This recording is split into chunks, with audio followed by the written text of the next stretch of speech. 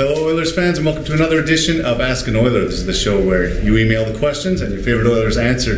We're here live in New York City today with Jason Strudwick. Jason, thank you very much for coming out and doing this today. Yeah, no, I'm happy to be here. I'm sorry your favorite Oiler couldn't be here, so I'm here instead. It's a pretty good second choice. Yeah. No, it's been a busy day for you guys, and it's an off day, so we really appreciate you taking the time to come in. Yeah, no problem. I've always got time for you. Well, we got a lot of emails that came in, so we handpicked some, and we'll try and get through as many as we can with the time that we've got.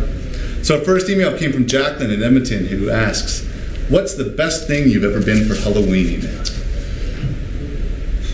Well, a couple years ago, my wife and I went as Mexican wrestlers, and I thought it turned out really well. And we had the mask, everything, tights, blue tights were hard to find, but I got them.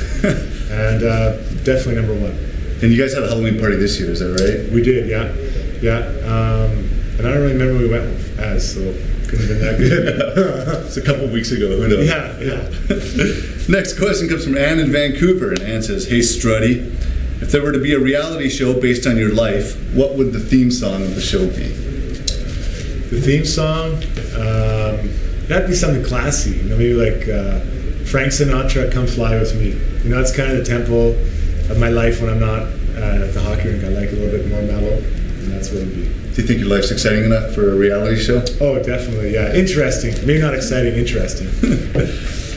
Next question comes from Joss, and I hope I'm pronouncing that right, in Edmonton.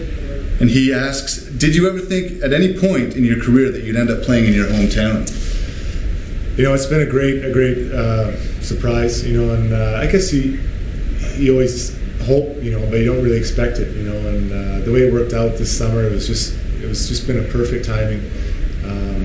My wife and I, we spent our off season in Edmonton, so it's just a natural transition to this season, and it's been a lot of fun. Yeah, and you've got family in Edmonton too, is that right? I do, yeah, a lot of family there, and we're closer to my wife's family than we were out east, so it's been a really nice thing. And you've been able to start up. Was it your brother that you started a fencing company with? No, I was just helping friends with some fences, and it got a little blown out of proportion. But I've just been helping friends build fences, and it's hard work. I respect those guys. That's how it is. The Edmonton media likes to pick up on anything that they can grasp to and talk about it as much as possible. Right. Speaking of which, I heard you grew a mean-looking mustache last year. Do you think most players should be growing the stash? And is this a trend you think that you'd want to start again this year? This comes from Corey in Toronto. Right.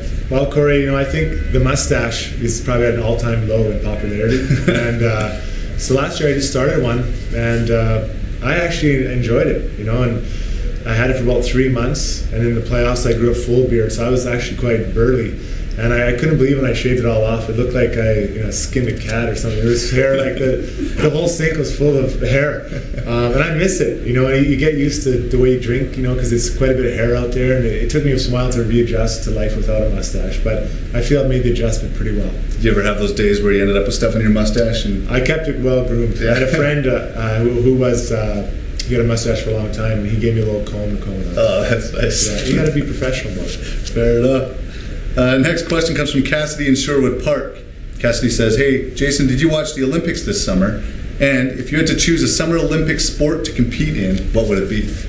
I love the Olympics. Winter, summer, fall, doesn't matter to me. I love them all. Oh, those fall Olympics. Part of the rhyme. Lyrical magician.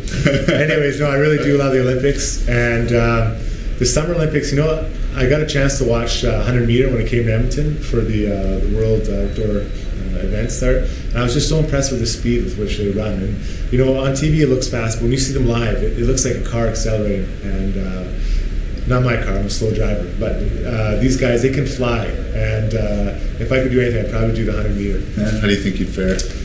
Probably not as good, but I could probably beat some of the kids in junior high.